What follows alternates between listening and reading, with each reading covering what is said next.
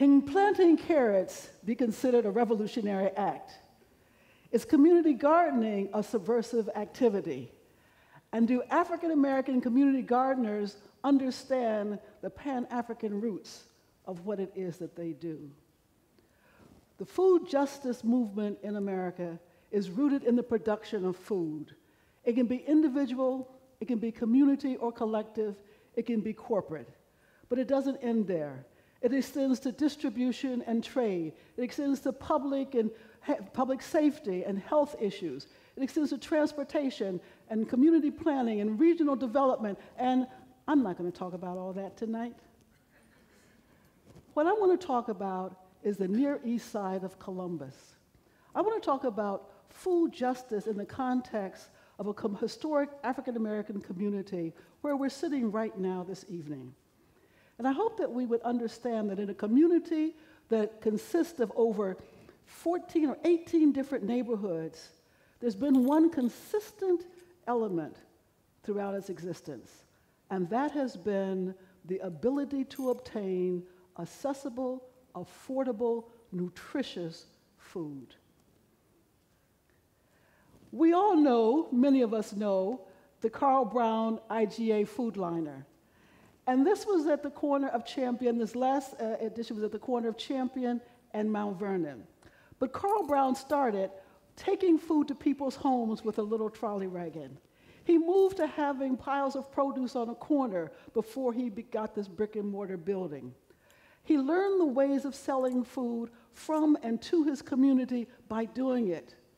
But he wasn't the first. There was a Mr. Hood.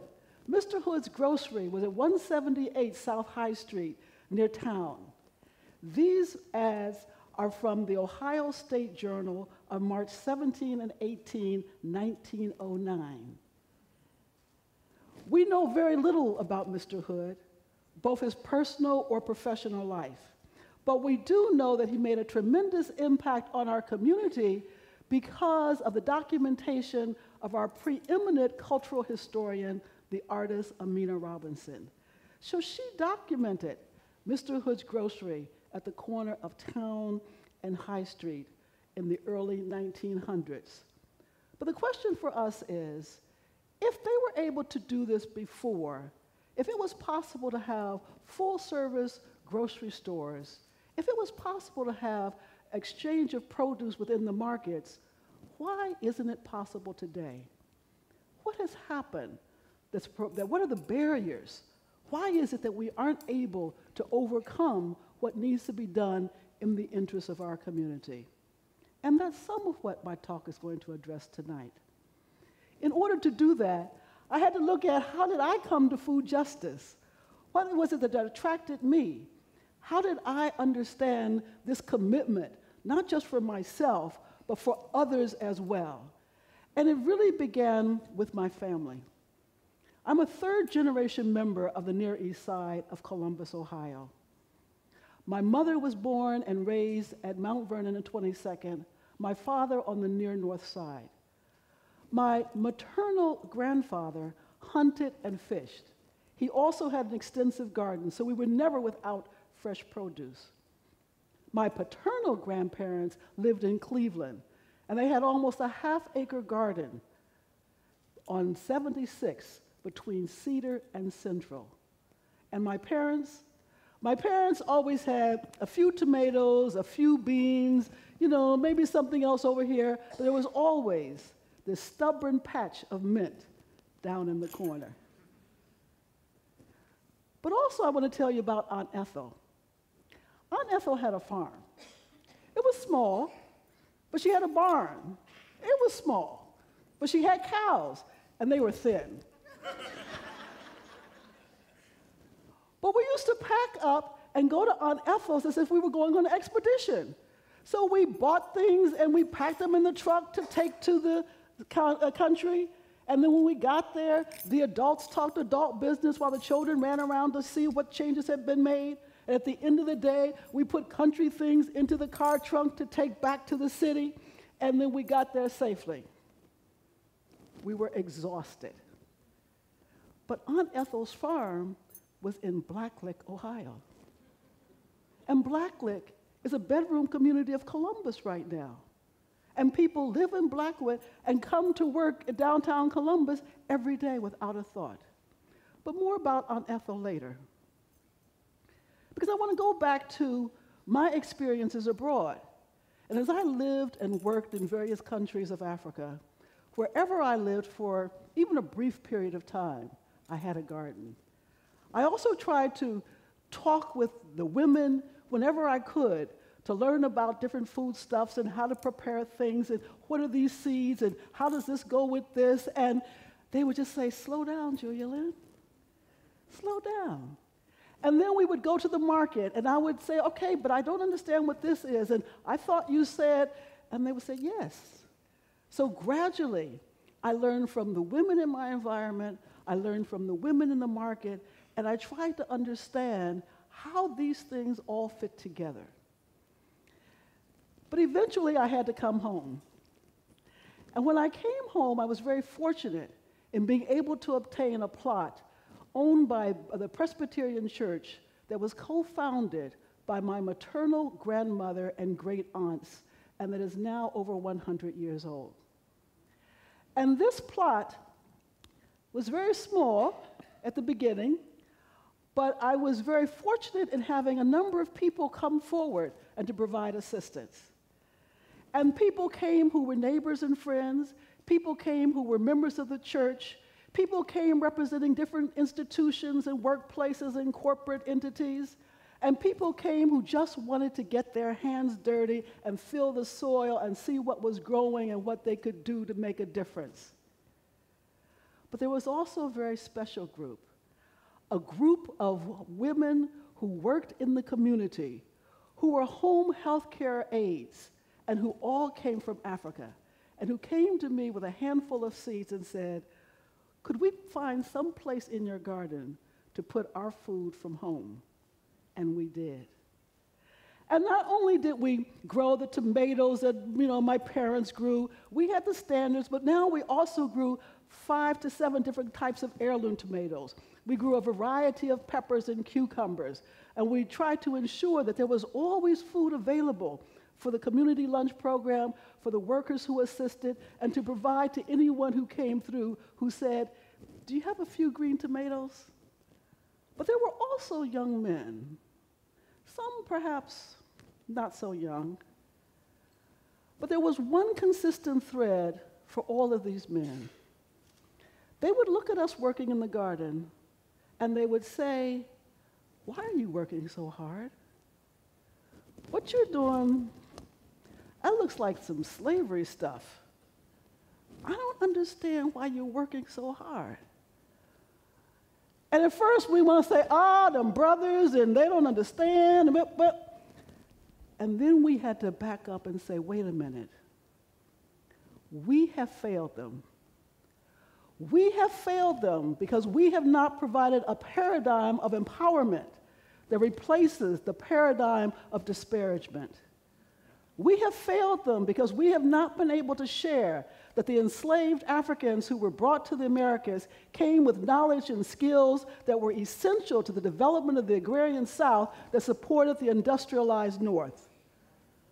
We have failed them because we didn't share that the enslaved Africans who came had over 1,624 years of nation building that included agricultural sustainability that enabled their communities to thrive even in times of civil strife and environmental crisis. We have failed because we haven't shared that the fair trade movement that exists today actually has its roots in pre-Civil War activity of free blacks and Quakers who gathered together to ensure that only products produced by free labor were sold in the marketplace. We have failed because by promoting the great man theory of history, we have obscured the contributions of thousands of men and women who contributed to cooperative movements, who promoted homesteading, and who ensured that no one was left behind by sharing whatever little they had. And we have failed by not acknowledging the strength and contributions of organizations like the Black Panther Party, with the free breakfast program and other health initiatives that were demonized and yet adopted by Lyndon B. Johnson under the Great Society program and the War on Poverty. We have failed. But perhaps the biggest indictment of all is that we have failed to promote a model of food justice that is socially transformative, as opposed to the current model that relies on handouts, commodity surplus products, and food pantries. We need to do away with food pantries. So what are we going to do? We can't retrace our steps. We can't do the same thing. We think about what happened to the land. And when I think about even what happened to Aunt Ethel's farm, I have to acknowledge that that was also our responsibility. When I asked and said, well, where's the farm? The response was, I don't know.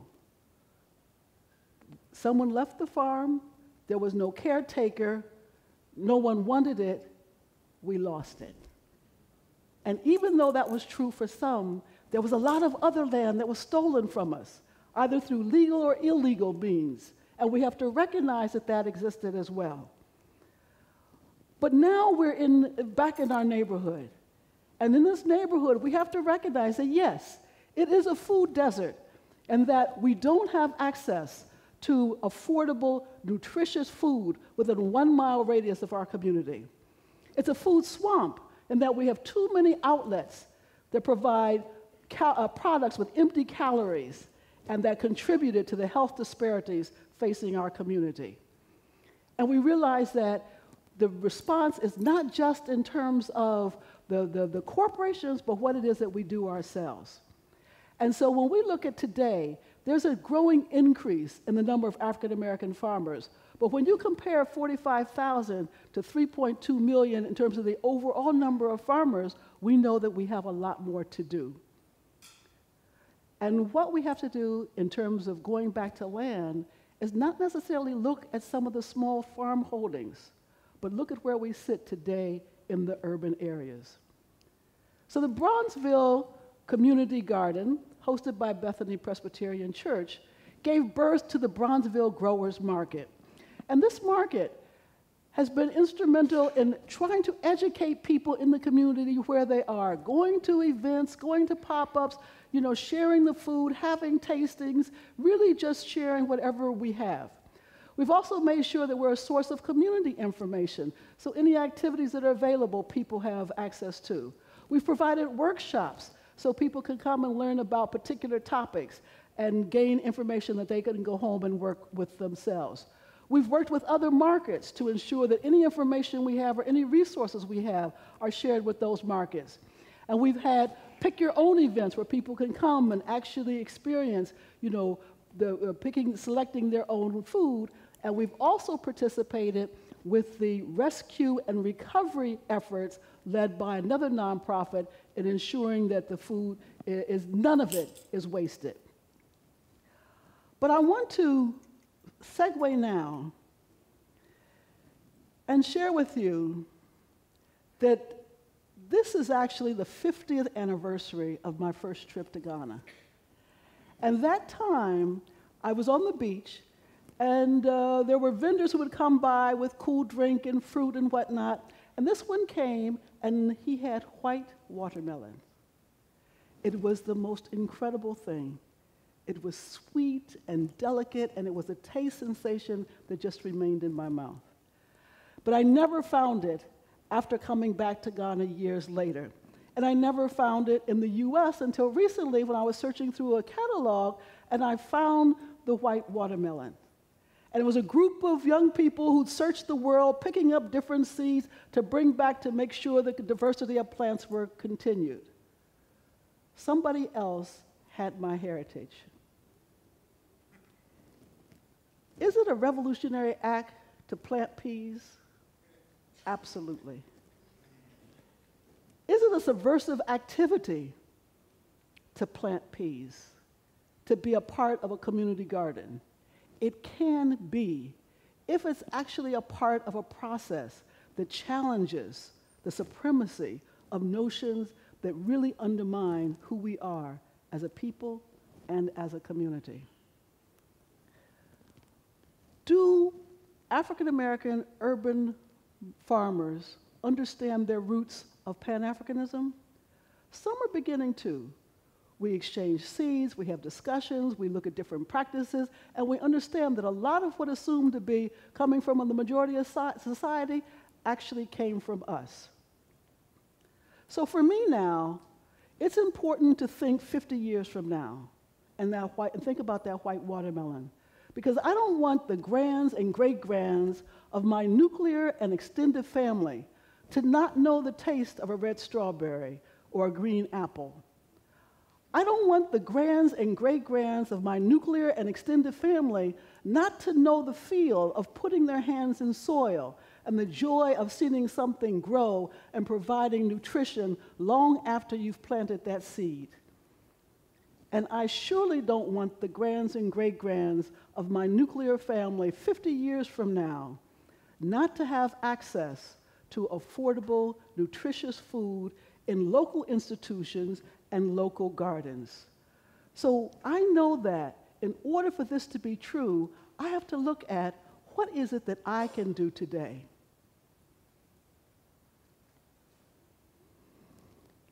I study. I am mentored. I get my hands dirty. I teach. I lecture. I mentor. I study policy. I share whatever I can. That is what I do today. But this is all of our watch. So for me, there's only one question that remains, and that is, what will you do?